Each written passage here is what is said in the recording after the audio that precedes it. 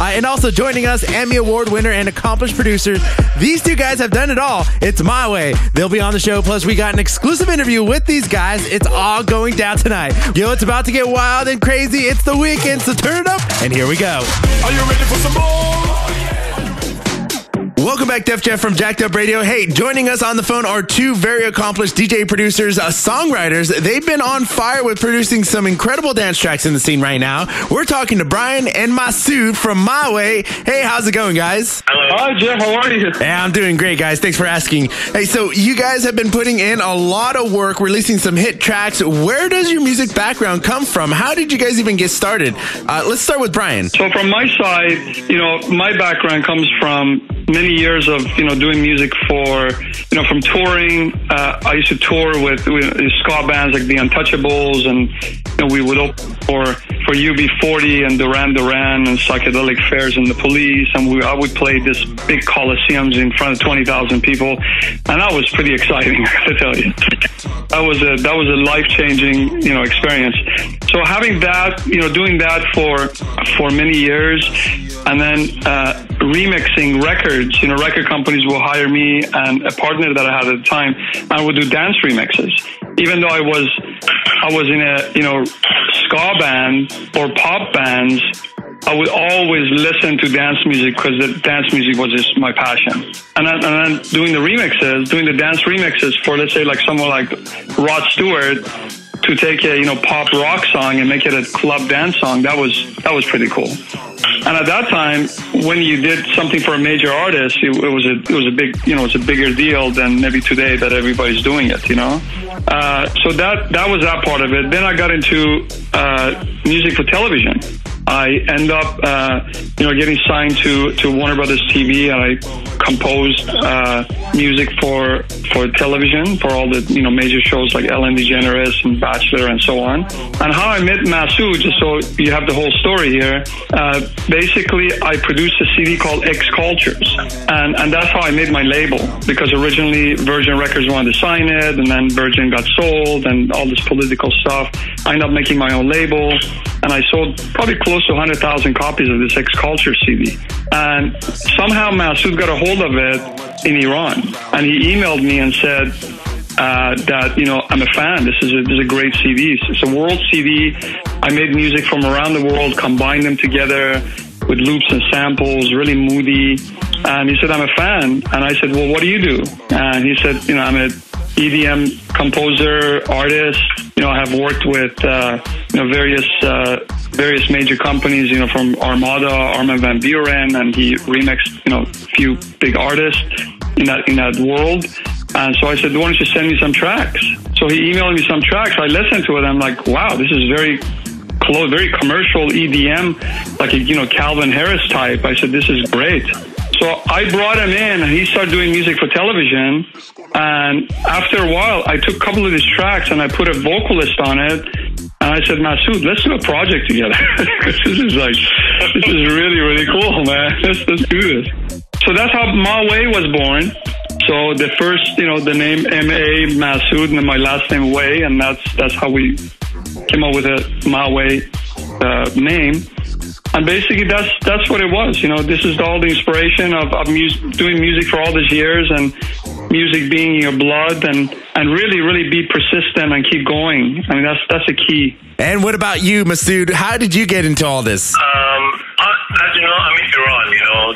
There's no EDM music scene here. There's no club and bars. So I have to sit at home and watch these shows, watch these concerts over the internet. And it's a very pretty slow internet, actually. And I wanted to make something like that. I wanted to make a music like worldwide. I could distribute it all over the world. So in 2009, I could sign in music, my first music, to Leave It All Behind, to Frank Ocean's record label, Flashover Recordings. And yeah, after that, Armin van Buuren supported Above and Beyond, Gareth Emery, Paul Campbell, all these people, Frank Ocean himself. And it became my life. And after that, I sent that email to Brian, and it changed my whole life. And now, here it is. And Brian, you mentioned earlier that you were a producer, but you also compose for like TV shows. I mean, and that's kind of, you really don't think of that when you're thinking of like festivals and dance tracks. But as what was more challenging for you, producing dance tracks or composing for TV shows? I mean, it's not like a challenge. It's just a different vibe. Which one do I enjoy more? Of course, to do dance music and go into festivals and like the days that I used to tour, that would be fantastic if we make it happen. And me and Masoud, we do tours like that. That would be phenomenal. Right. Doing the music for television, it was a way of really, really making an income. Without mentioning names, it's not right for me to do that, but there was a major person in the music industry that signed me. And I made an album, and he promised me he's going to make me the biggest, producer in the world, and it just didn't happen. And I was really heartbroken from that whole scene. It was the record company was Universal Records, and it was huge, and they spent probably $400,000 making this album, and then It just never came out. So it broke my heart, and I went away from the music business, which I shouldn't have, but I went away from it, meaning from that segment of it, trying to become an artist. I said, let me find an avenue for me to make money. So when someone told me, maybe you should try television, so that's how I got into television, and it was really, really hard to get in. It wasn't that simple, but I think, the idea of, anyone that wants to make it in the music business, you have to be persistent. Knocking on the door for Warner Brothers Television for 5 years, them saying, who is this calling us for 5 years? Who would call someone for 5 years? I mean, you call maybe twice and you give up, right? Right. And for 5 years, knocking on the doors and phones and email, and finally, opening the door, and saying, you can work on this one show, and I go, great, and I got into it, and then, now I'm like, all over their TV shows. And so my point was, it was out of like needing to make an income from music, without like completely going away from music. So I think that's probably one of the biggest reasons why I chose to do music for TV, so I can really just make that income. But my passion is really not music for television, even though it made me a great income. Right. My passion is to be that artist, to produce music and to do the touring and the whole thing that I used to do. So you guys are familiar with the artist struggles. So what piece of advice would you give to a young producer struggling to make it into the business? Is to continue, to be persistent, to not to give up, and not to get discouraged by people saying no, or they don't answer your email or your phone calls and this and that. Everyone has their own personal issues or problems or whatever it is, but you just have to be persistent, because you never know. You might, just find that one person that opens the door for you. And that's what it takes. It really, really takes that. You have to be persistent. Yeah, persistence is key. So we'll have more conversations with MaWayy coming up. Don't go anywhere. Jacked Up Radio, Def Jeff on the phone with Masoud and Brian from MaWayy. Well, you guys have been doing this for a bit and seen the evolution of the industry and technology. Is this whole digital era heading in the right direction for producers and artists such as yourself? I think it makes it easier for artists to get out there. I always thought that the challenge was promotion and marketing. That's like the key. But that's really always the challenge, And I used to own a record company, and we used to do it, traditionally with, CDs and everything and distribution. And that was easier to market, to do like listening stations and market it that way. But today's world with digital, again, it's just a different kind of marketing, different promotion, right. But you need to do it, from the blogs to YouTube to the videos to marketing, promotion, to really have the right connection, the PR, the club promotion, hire the right people. All this stuff just costs a lot of money to do, and you need to do it. That's probably the only way, At least is my opinion, Now, I'm sure with all your years working in the industry, you've probably met a lot of interesting people, but as far as the future holds, which producers or vocalists would you guys like to work with next in the studio? A producer I mean, yeah, we would love to work with someone like Calvin Harris and do a duet. Right. That would triple it, you know. That would be a good thing. I love his music. I think he's really good. I think Chainsmokers are great. I mean, commercially, you know, talking. Right. And then singers, you know, I mean, Selena Gomez would be amazing if we can get her featured someday. Halsey, I mean, she's got an incredible voice. Anyone else you can think of? Masoud, from your opinion? Oh, maybe Martin Garrix. Ooh, yes. Yeah. Yeah, they're commercially very, very successful. You know, Zed. They're the EDM with that pop flavor that I'm talking about. You know, that's where we want it to be. That's where we like to be, you know? Well, we know they tune into the show, so if they are listening right now, let's make that happen, please. That would be wonderful, yeah. Maybe someday. Right? And with all your incredible music you've been producing and everything you've accomplished so far, what type of mark do you guys hope to leave in the music industry? The best hope that we can have to write some great hit songs that give great messages, and hopefully they become classic music that someday somebody will listen to. I mean, that would be the ultimate dream. I mean, if that happens. Yeah, that's probably the best thing that I can say, right? Right. Yeah, exactly the same. We would like to write a hit song that becomes classics and make this soundtrack of people's lives. Well, indeed, you guys are on the way to doing just that. Hey, stick around. We got plenty more conversations with MaWayy coming up. Oh, yeah, hanging out with us on the phone, Brian and Masoud from MaWayy. So with your new track, Blame, did this track push your creativity in ways you didn't think possible? Yeah, we just started as an instrumental that was more like a big room kind of vibe. And we worked with a singer in Dallas, The Voice, and she wrote a very good melody line. The top line was so good that we wanted to actually make a better start with it. So we just wanted to change it a little bit, but actually we came into a whole new music with a future bass music, and it actually happened. Yeah. I mean, as far as like creativity, we constantly compose, you know, so it's like we're not like looking to say like we're going to write a song called Blame. I mean, we keep writing, we keep composing different tracks, and then we send them to different singers, and you know, maybe they come up with some melody lines, maybe we come up with some melody lines.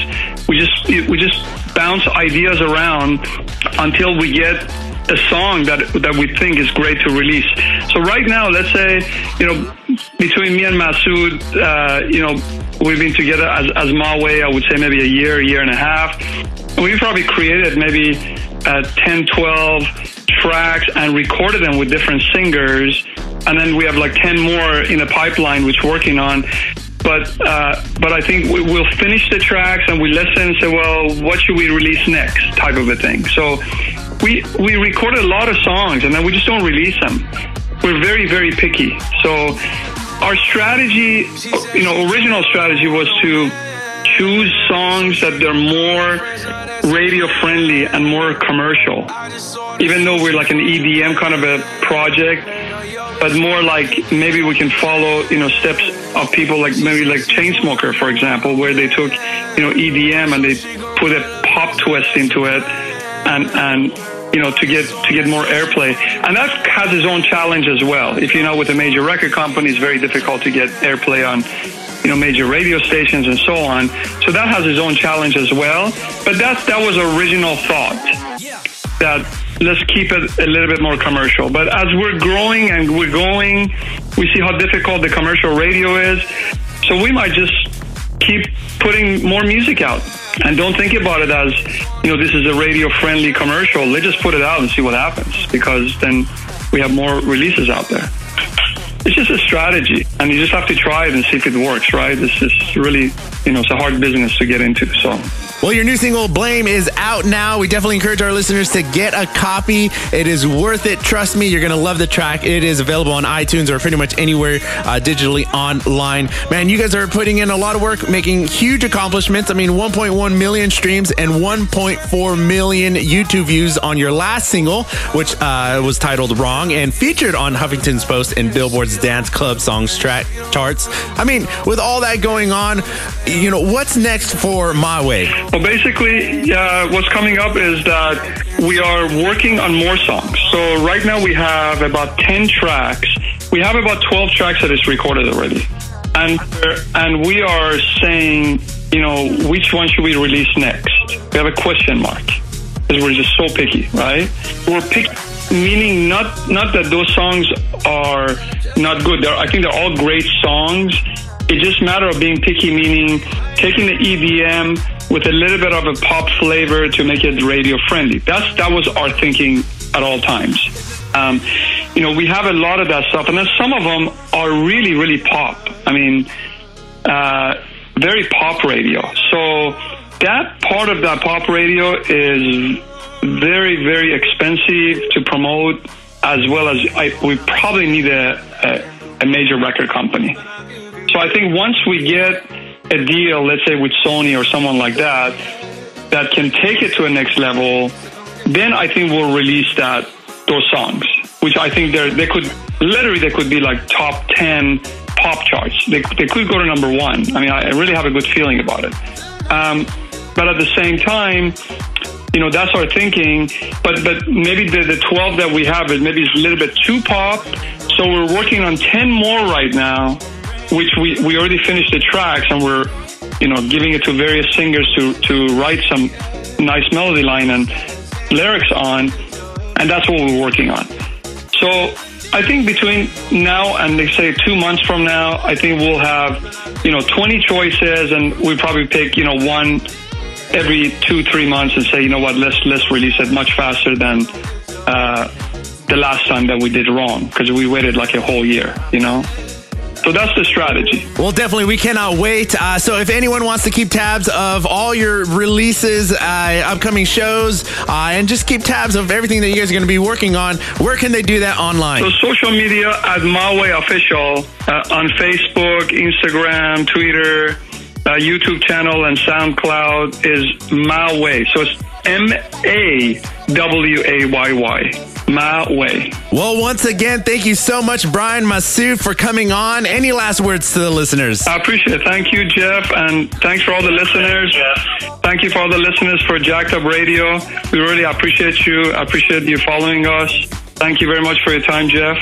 Hope to talk to you soon. Hey, thanks again, guys. Man, it was definitely a pleasure talking to MaWayy. These guys are so down to earth and humble. And also, don't forget, accomplished composers and producers, Emmy Award winners, and receiving support from top producers. Yeah, that's how you do it. Hey, stick around, because we're not done with MaWayy. We still got a guest set from these guys. That's all coming up, so stay with us.